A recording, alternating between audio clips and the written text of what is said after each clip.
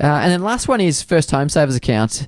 The government announced in last year's federal budget, the 2010 federal budget, that they would loosen up the requirement of satisfying 4 financial years on this before being able to access it.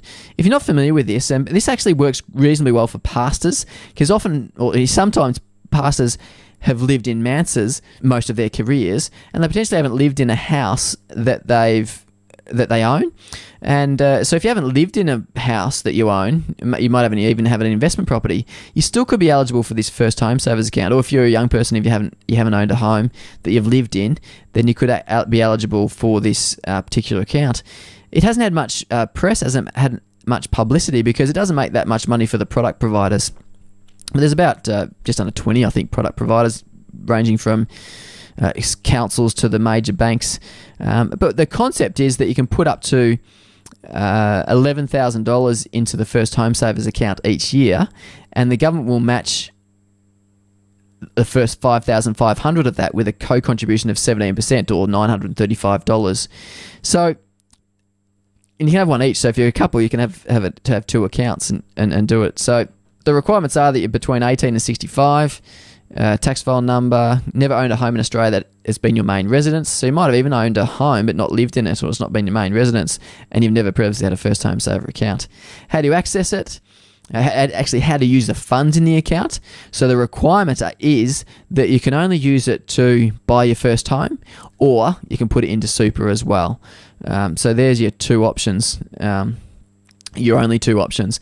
But it seemed like it was this requirement for covering off 4 financial years, or having $1,000 put into the fund for 4 financial years, that was actually causing people not to get involved, because they think, I might buy a home sooner than that. And if they bought a home sooner than the 4 years had lapsed, then they couldn't actually use the money to put towards their home. They had to just put it into super, which was a bit of a hassle. So they've opened up so that if you buy a home before you've satisfied these 4 financial years, then you can still access the money after 4 financial years have lapsed and put it against your mortgage. So they've loosened it up. It's a great strategy for sometimes pastors who haven't lived in a home that they've owned. Great for young people, or for grandparents or parents who want to assist people get into the more and more difficult housing market. This can show the real benefits of it. You think about 4 financial years, but you can actually cover off 4 financial years in just over 2 years in duration. So if you look at putting in, these figures haven't changed, but if you put in, these should go up another year. If you put in $11,000, so that's $5,500 into, so this is a young couples account, $5,500 each, you get a co-contribution of $935 each, or $1,870.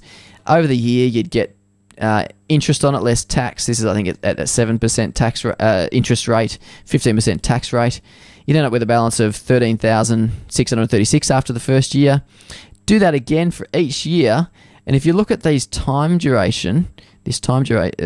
duration of time here, even if you made this 11 and 14, it's just over 2 years you could access all the money to put against your mortgage. You've effectively put in $44,000, and in just over 2 years that has grown to $54,000. So it's a really effective way to save for your first home, or help somebody save for their first home. If this was a scenario where you accessed it and you were close to retirement, it could just be another way of boosting your retirement savings.